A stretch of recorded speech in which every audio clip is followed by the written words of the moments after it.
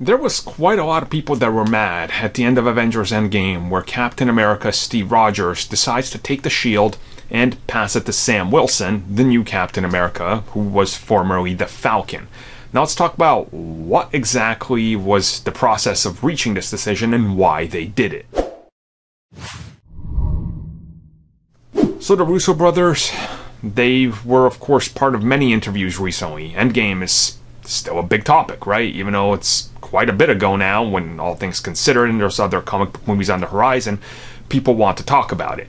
The ending, it's causing a lot of people to talk about specifically the direction they're going in. Sam Wilson, the Falcon, was chosen to be Captain America by Steve Rogers, not Bucky Barnes like it was in the comics. If you guys remember, a year and a couple months ago, I made a video talking about the exact fact of why Sam Wilson is the correct choice. If I remember, I'll put that up there, and you guys can check it out. And a lot of what I said is exactly what they kind of mirror here.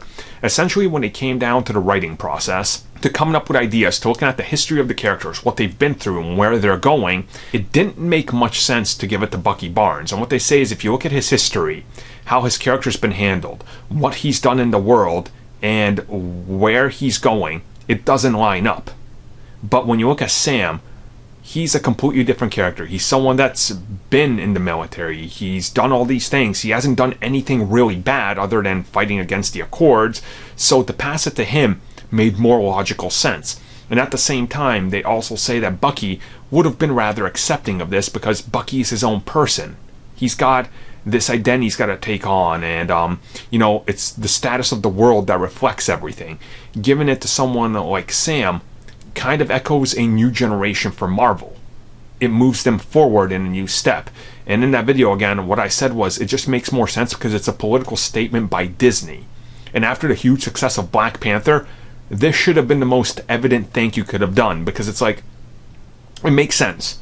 And that's kind of a brand you want to carry forward. And we know they said that Falcon / Captain America is still going to stick around for a while.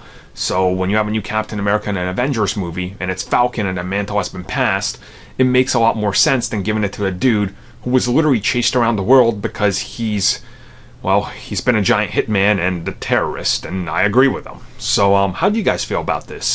I've always been open to it, and he was always my obvious choice, and I've been the one saying it needs to be Sam, so I'm glad. But I know some people are mad, so let me know down below.